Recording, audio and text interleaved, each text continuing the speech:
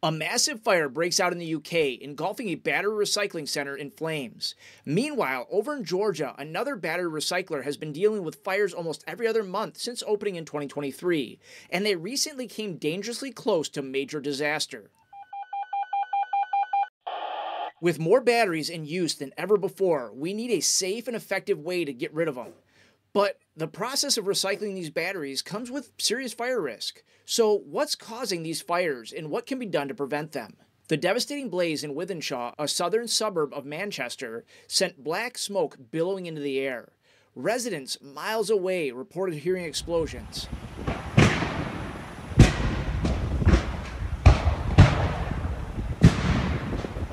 Some even thought Russia launched an attack on the UK. The fire started at the portable battery recycling facility in a local industrial park, prompting evacuations for nearby residents. According to local reports, the fire may have started in lorries, which for those of us in the US, it's a funny way of saying tractor trailer. It's common for recyclers to store materials in trailers while waiting to process them or ship them out. Fires in the recycling industry are uncomfortably common, and batteries have become a major problem. Recently, I've been working with the recycling industry alongside with IC Fire Prevention to help reduce these risks.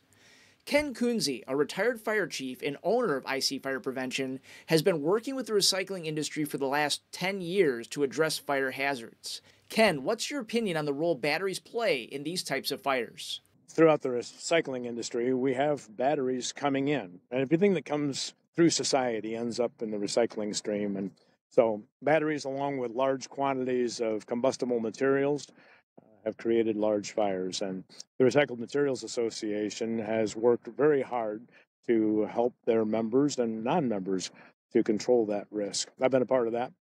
Back in 2021, I did a study of recycling fires, and I found out that about 33% of the fires reported in the industry happened in the process of separating the materials or preparing the materials. And another 30% were caused by a lack of good inbound source control and identifying what the risks are when they arrive at the facility. Unfortunately, recycling facilities don't always catch batteries before they end up in the pile. A recycling center in Banks County, Georgia, only accepts paper, plastic, and metals. Yet in 2023, the facility went up in flames. Smoke was visible for 10 miles away, and the fire quickly spread from the pile to the building, completely destroying the recycling center.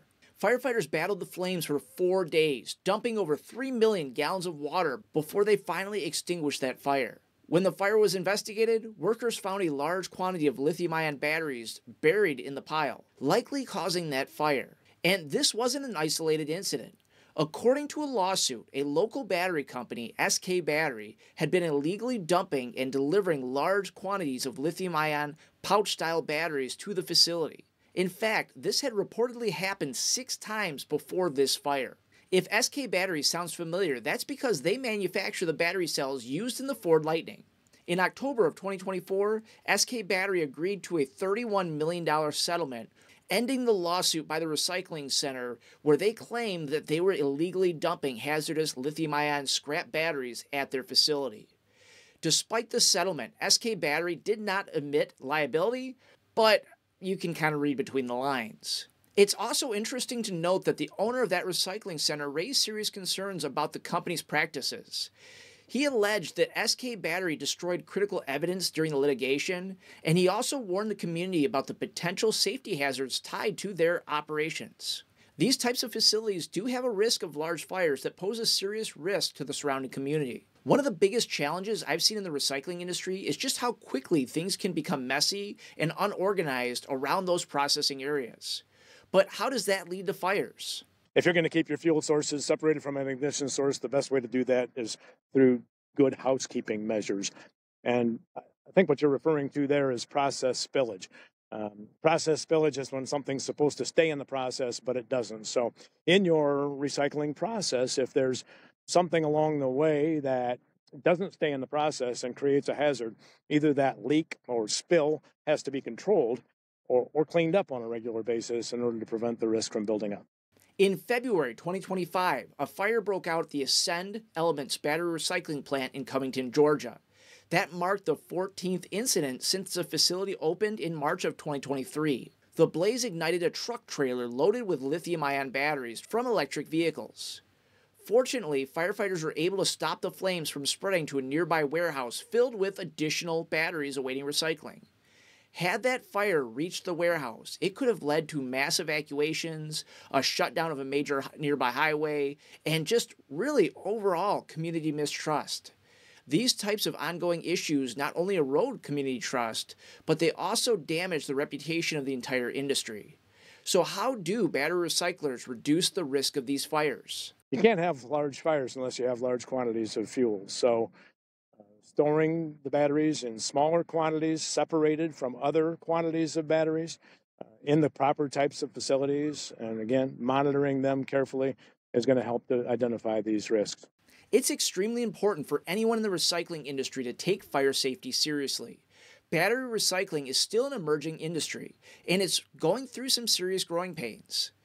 That's exactly why I've been working alongside Ken to help reduce these risks. I can talk about these fires on YouTube all day, but real action happens on the ground, working with these facilities to help keep their employees and communities safe. So, how do recyclers take meaningful steps to prevent these fires before they happen? What I see fire prevention does is, through a series of assessments, we're able to identify risks and give recyclers specific proactive steps to prevent fires from happening. But it's more than just that. It's about engaging their employees in the process and their local fire departments. You know, your local authority having jurisdiction, your local fire department decides how the codes are going to be applied. So you should get to know them. But also, they're going to be the ones that respond. And so you should have a good working relationship with them. And again, back to engaging employees in the process.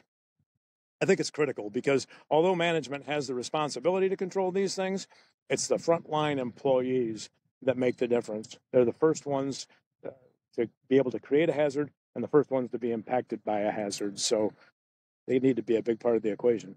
Owners, supervisors, and all employees need to come together to understand the risks inside these facilities.